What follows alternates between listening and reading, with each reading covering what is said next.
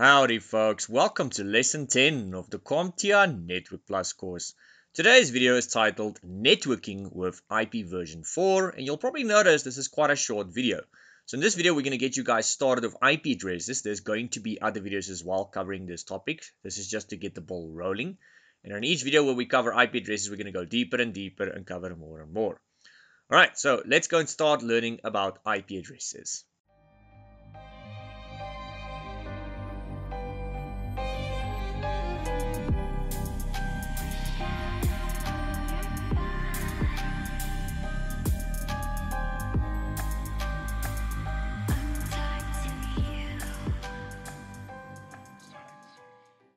Right, folks, so what is an IP address? I think that is a good place to start, is to ask the question, what actually is an IP address?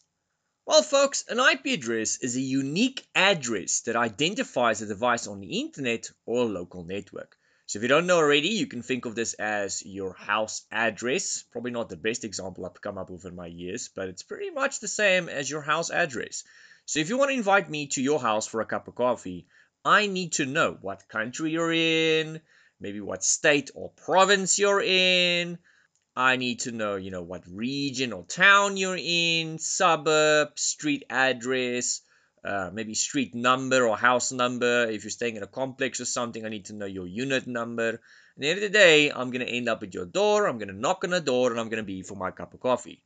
So for me to be able to do that, you need to give me an address. Now, computers work similar to that, guys, in case you didn't know. Computers work with what we call IP addresses. It is how one device is able to find another device on a network. You'll notice I'm saying devices because this is unfortunately not limited to just desktops and laptops these days. Almost anything and everything on a network these days uses an IP address and a MAC address. So this can be laptops, desktops, tablets, phones, printers, scanners, access points, firewalls, and the list obviously goes on much, much longer. Now, in case you guys didn't know, IP actually stands for something. So IP is short for Internet Protocol. Yep, who knew, right? And this thing called an IP address allows information to be sent between devices on a network. Assuming, of course, you've done a configuration correct. Not something we're going to go too deep in today, because today the topic is just to explain what an IP address is, not too much how to go and configure it. That's going to be the following lessons. But an IP address essentially allows one device to be able to communicate with another device, assuming they're on the same network, or at least they normally have to be on the same network, and of course assuming the configuration has been done correctly and that nothing is blocking them. An example of an IP address would be something like the following. So I'm going to type IP there for you guys. There's an example for completely and totally random IP address. 192.168.1.15.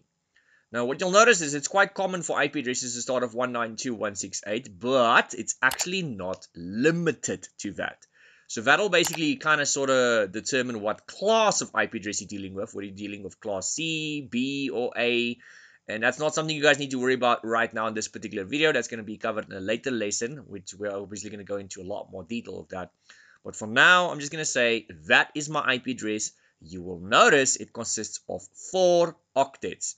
There's 4 octets. So the 192, that's 1 octet. The 168 is the second. The 1 is the third.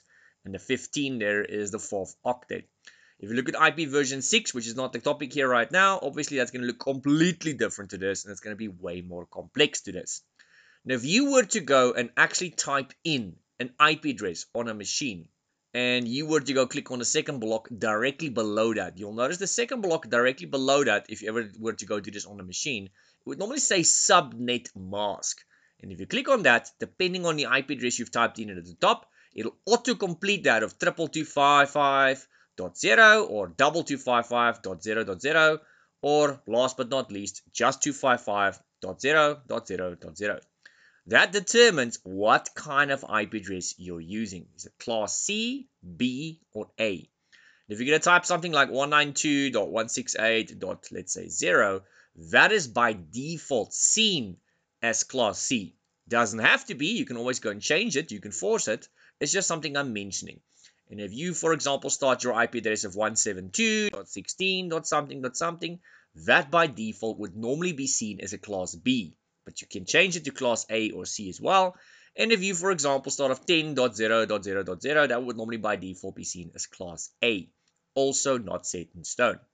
Now, if you don't actually know what the subnet mask is, besides us having to cover this later in a later lesson, that in a nutshell just determines the size of your network and how many times it has been subdivided, if I have to summarize this in a nutshell. So if you have, for example, a 222.55.0 subnet, that means you've got a network that's got a maximum of 256 IP addresses, of which 254 are actually usable. You can normally not use the first one or the last one. So that means we've got 254 usable IP addresses, and only 254 devices can connect on that network. And then if you go and connect number 255, 256, and so on and so forth, those devices will not have IP addresses, and they will not be able to exchange information and communicate on that network. So if you want to be able to connect more than 254 devices, you're going to have to go to class B territory, which is 2255.something. And class B normally has roughly about 16,000 odd IP addresses available. Instead of 254, it's 16,000 odd, which is just crazy. And if you were to go look at class A, something we'll discuss later, it's got about 16 million odd IP addresses. Crazy, isn't it? Something else you guys will see if you were to go type in an IP address in subnet mask, there's a third block that says default gateway. That is the IP address of the first device your device has to go through to get to the outside world. So if you're using a laptop or a desktop, for example, what is the first device your desktop or laptop has to go through to get to the outside world or to get to another network? That is normally the default gateway. It's not guaranteed to be the gateway. The gateway is definitely something you're going to have to go through to get to the outside world, but it's not always the first or the only device. If you look at a small office, home office environment, or just your home environment in generally, the only device and the first device will be your router.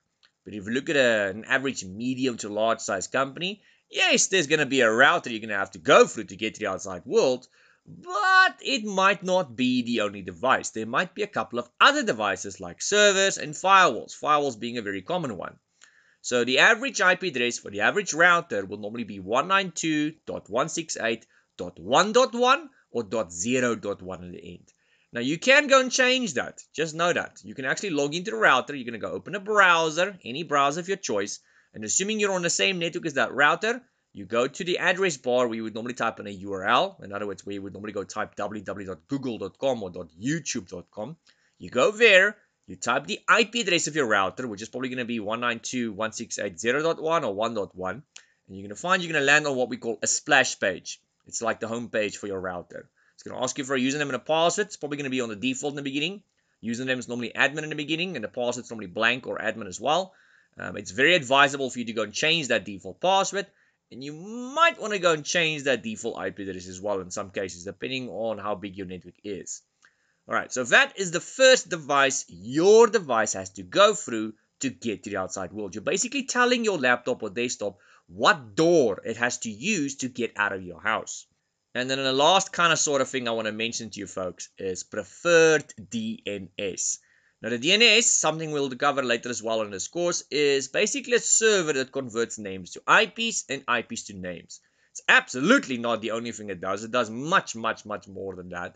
But in a nutshell, the DNS is something that converts IPs to names and names to IPs. So if you go to your browser and you type in youtube.com, believe it or not, your machine does not actually know what YouTube is or where that is. So the very first time you type that into your browser, your machine is actually going to contact something called the DNS, and it's going to say, hey, listen, my bro, I don't know what this is or where this is, but my user wants to go to this place. Can you hook me up? And the DNS is going to basically go through the yellow page, just like a phone book. It's not really what it does. But it's going to go and look up a record for that website called youtube.com. So it's kind of like when you go to the doctor, and if you've been there before, they're going to ask you what's your name or your last name. They're going to go pull your record or your medical file. You're going to possibly take that to the doctor so they can see what other things they've done before. You know, what medicine they've given you, what you've come in for in the past, your whole medical pedigree. Are you allergic to anything like that? So you're going to go and pull the records. Your DNS is going to go and pull a record for youtube.com or whatever site you want to go and visit. And in that record, the DNS will see the IP address for youtube.com. And that it will give to your machine. And your machine will use that to load the website for the user. Pretty cool, right? Now, in reality, you could probably go to your browser and just type in the IP address for youtube.com and it's still going to load, but nobody's going to do that because it's impossible for us to remember the IP address for each and every freaking website we've got to go to. So some clever oak out there once upon a time said, you know what? What if we design something, in this case it's DNS, that does this automatically for the user?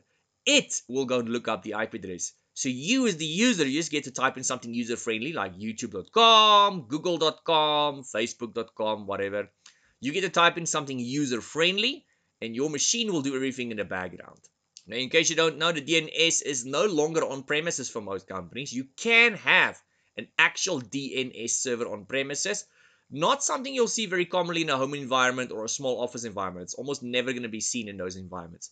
The only place you might see a DNS server, an actual DNS server, is in a medium-sized company or a big company. And even those don't have their own DNS. They'll use what we call public DNS servers, like Google.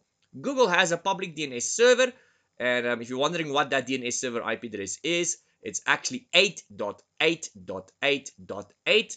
That is the main IP address we tend to go and use. So if you need to go and use a DNS server, you can just go and type in, 4 8s, or you can go and type in 8.8.4.4. That's the alternative IP address for Google's DNS server. A lot of companies use that. So if they don't have their own DNS server and they need one, just go type in Google's one and that'll do just fine.